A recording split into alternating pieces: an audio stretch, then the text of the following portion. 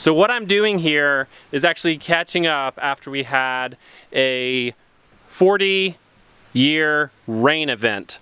I don't know if it actually was a 40-year rain event, but I have a family member who has a big culvert and a creek and said for the first time in 40 years the creek ran over that culvert. Everything around our homestead was flooded, including a swimming pool in our basement, and so I'm siphoning the water out now.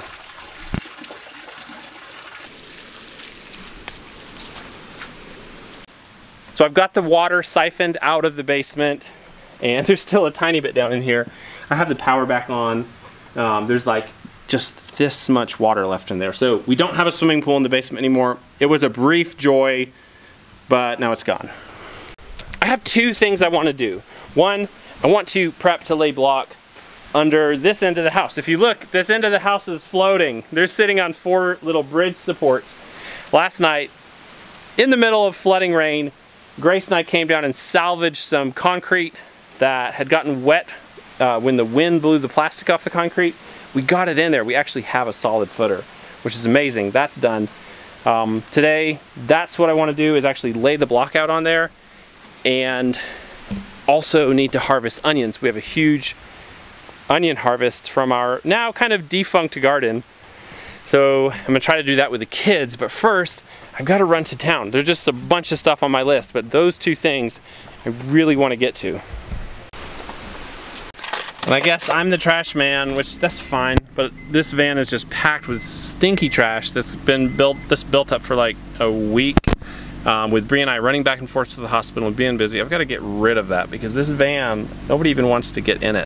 Okay, so here's a question for you guys. I'm really curious on your feedback on this.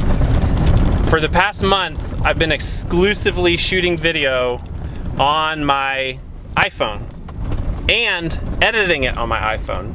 So my question is, honest answers everyone, did you notice? What was that? So did you notice this is all I've used to film the last about 15 videos? Anyway, leave a comment, let me know. Did you notice the difference in the quality, in the sound? The editing's been pretty simple. So just, I'd love some feedback on that. And I'd like to challenge you, if you're holding back from a creative vision that involves video because you don't have a camera, if you have a phone, then quit it. Shoot video, tell story, have fun with your phone.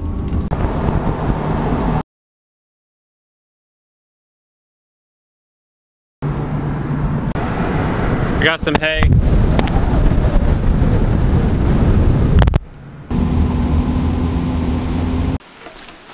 Okay, I got my hay, took my trash. Now I'm going to try to get enough block into the house that the next day I'm working I can just lay it, hopefully.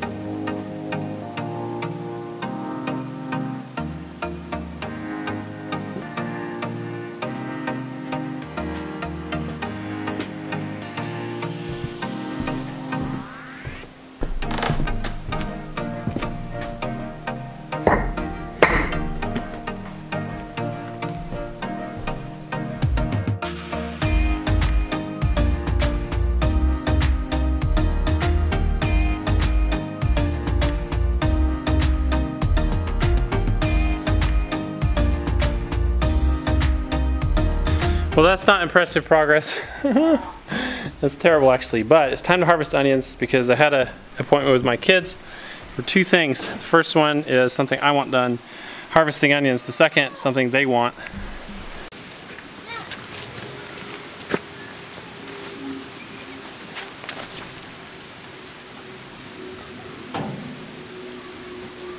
What are you doing?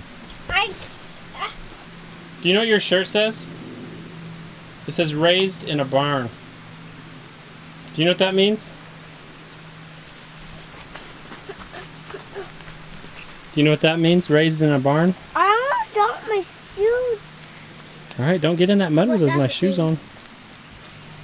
You had oh my goodness. Hey. All right, I'll help you get their shoes out. Here's a little clue. Don't get in the deep mud like this. Oh, there's the front of your shoe.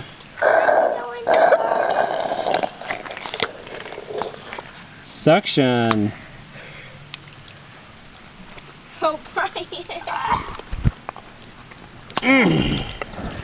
All right, go get your shoes washed in the creek, and your feet and your hands. Right now, that's too much. Get out of there.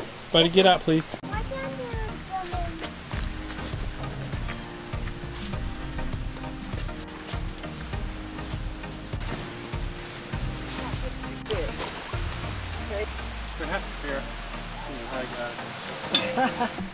The job we're doing here is picking up this year's onion harvest really late. There's a bunch of onions. I'm a little worried that some of them may be rotten because they've just been sitting out. It's been really moist. It's rained a ton. Honestly, probably a month ago they should have been in. So we're going to go through them one at a time and check them.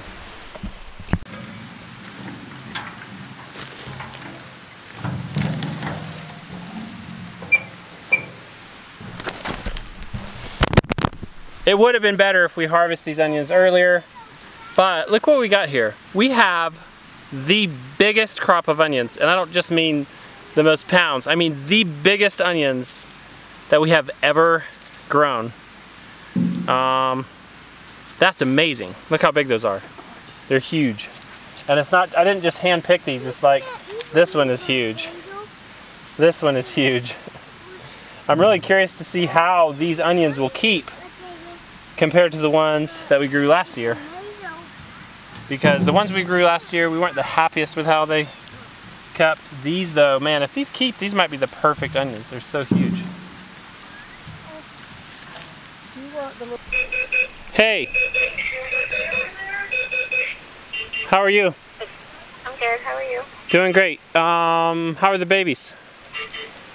They're good. Getting ready to hold the royal. Okay, good. Oh, the monitor's beeping. Hey, question. What variety of onions did we grow this year and last year? The same ones, candy. Oh, we grew the same ones again? Yeah. Okay. Could we not find other seed? My brain couldn't handle something. I just got the same thing because I was pregnant and sick and couldn't deal with it. Okay, that's fine. And then they're called candy... Candy onions. They're the candy onions. Okay, cool. Thank you. These are from Dixondale Farm. From Dixondale Farms. Awesome. Thank you so much. No problem. Talk to you later. You're not finding any onions, are you, Justice? No. Have you found any yet, Brighton? Yep.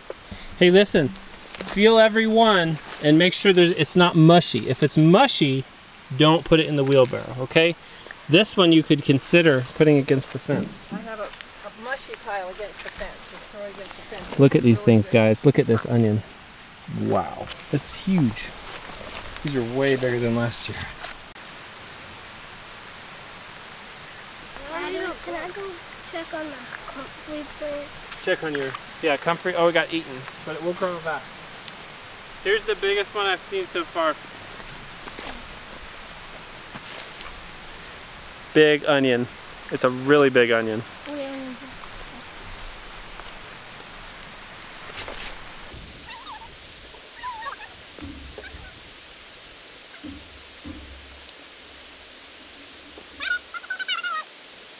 Some of these are just buried in weeds. It's like you can't even see them.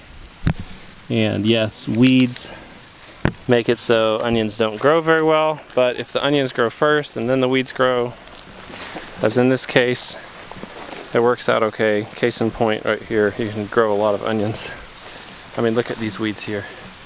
These are like thick stemmed, you know, cattle rustler weeds, just tough and strong, but these onions still had mostly grown before the weeds took over the whole bed.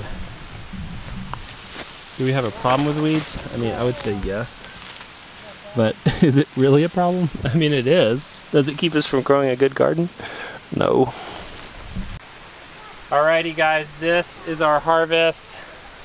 2021 onion harvest. Look at these. These are the 2 biggest onions that we got. And I have actually never seen onions this big, and we grew them in the garden this year.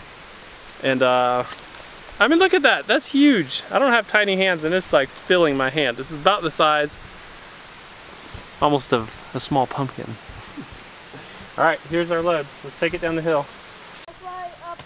Oh, there's our waste pile. It's pretty small compared to what we got.